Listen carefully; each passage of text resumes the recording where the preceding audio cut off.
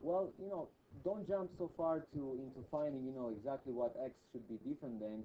Just state the two conditions here. X minus 4 has to be different than 0, right? Because your denominators cannot be 0. That's the first restriction, and obviously that gives you that x has to be different than what? Than 4. My first restriction here for the domain, if you want, or for your solution set, because this is an equation. And the second one is x squared minus 3. X squared minus 3 has to be different than 0. Now, for this one, you have to solve x squared minus 3 equals 0 to find for what values of your x is this equation going to be 0. And the easiest way to solve it will be what?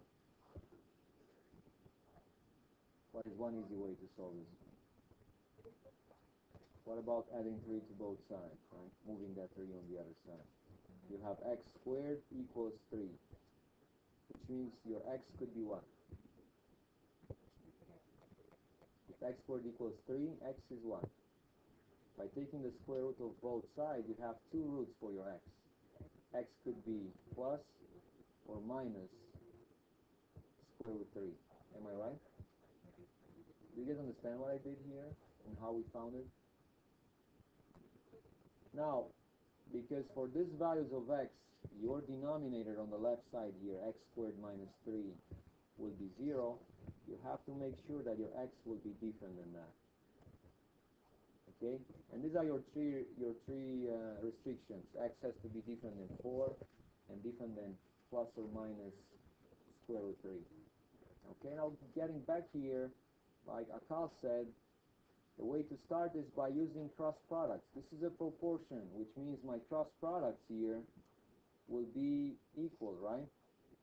You can go with either one of them as the first cross product. I will use this one, x squared minus 3 times 5, which can be written as 5 times x squared minus 3. What property of multiplication am I using here by switching their place? What property is that? A times B equals B times A. Is what property? Commutative property, right? The other cross product, x times x minus 4. Now let's perform this multiplication. I got 5x squared on the left minus 5 times 3, which is 15, equals x times x will be x squared minus x times negative 4 would be, actually is minus 4x, or x times negative 4 is minus 4x, negative 4x. Good. Now move everything on left side, because this is a quadratic equation which I'm trying to solve. To accomplish that, I will subtract x squared from both sides, and I will add 4x to both sides. Is this understandable? I'm going too fast. You understand what I'm doing now? Next. You're subtracting, you're taking away this x squared, and you're adding 4x, because on the left side, on the right side, I will try to have this 0, right? 5x squared minus x squared will be 4x squared. 4x plus no other x will be 4x.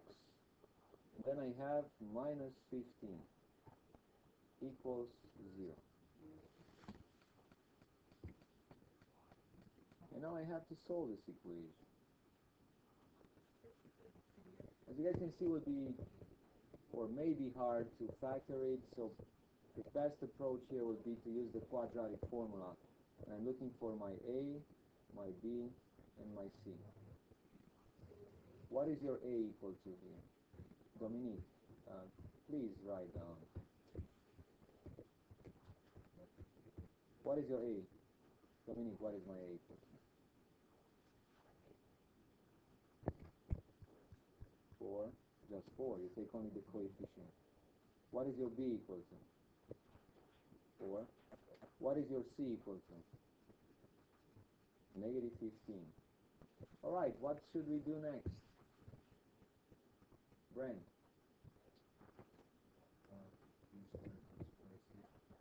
I'm trying to find my delta, right? B squared minus 4AC equals what? My B is 4. 4 squared. minus 4 times a, which is 4 times 4 times negative 15. And that equals, as you guys can see, minus and minus here will make a plus. So I have 4 squared, which is 16, plus, and I have what? 4 times 4 times 15. 4 times 4 is 16. What is 16 times 15? What is an easy trick here to use? Well, I know 16 times 16, which is 16 squared, equal what? Do I know that? Well, if you don't know that, you can go with the other one, 15 times 15. What is 15 times 15?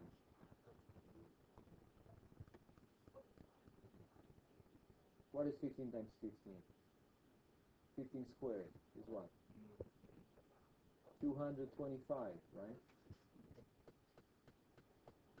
Is that? What is 16 squared?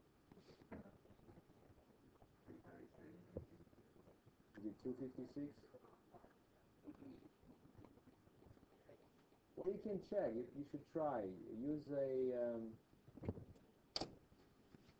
calculator if not, or do the multiplication. You have what? 16 squared. 256. Let's see, 15 squared. 225. Now, what I said, I'm going to use this one because here for my delta, I have 16 multiplied by what? 16 times 15, right? Well, I can use either one of them. I can go from 15 times 15, and I can write 15 times 15 plus 1, right? Which will give me what? 15 times 15, I know it's 15 squared. It's 225 plus 15, which equals what? 240. Alright? Or I can use this one on the top here, 16 times 16. Well, to write 16 times 15 from here, I can say it as what? 16 times 16 minus 1, which equals what? Well, 16 times 16, we said, is 256, minus 16 times 1, which is 16. What is the answer here? Same, right? 240. I think the easiest way is just multiply 16 things. Well, it may seem the easier way, but I show you this thing here. However, I could have done it in my head in one step, because I know what is 16 squared, and obviously 16 squared being 256, I can subtract 16 right away, and I will know the answer, what is 1615, without doing anything. To show it to you as a trick, but I show you the steps, why and how I can use this thing, okay? Now, you can go whichever way it fits you.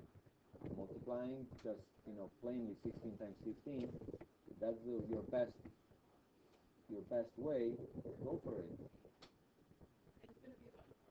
With more practice, you will see it in the easiest way possible, right? So what is this? I have 16 plus 16 times 15, which is what? 16 squared, actually. Do you guys see that? Is that 16 squared? Well, think about it. You have 15 16ths to which you add one more 16. How many 16s you will have? 16 16, which is 16 squared. Does it make sense? I mean, I just did it here when I said 16 times 16. To find what is 16 times 15, I can write it as what? 16 times 6 times 15 plus 1. I just show it to you. Which is 16 times 15 plus 16. But that's what we have on the top. What is that? That's 16 squared. Alright, so your delta is 16 squared. Looks pretty. Let's go with the next step, finding x1 and x2 equals what? Minus b plus minus square root of your delta over 2a. And this equals what? Substitute all the values. I know b is 4, so I have minus 4 plus minus square root of 16 squared over 2 times a over 2 times 4. And you have your x1 and 2 will be minus 4 plus minus 16 over 8. And you have two solutions here. What is minus 4 plus 16? That would be 12, right? 12 eighths. You can simplify by 4, and that will give you 3 halves, right? For the second one, minus 4 minus 16 will be negative 20 over 8.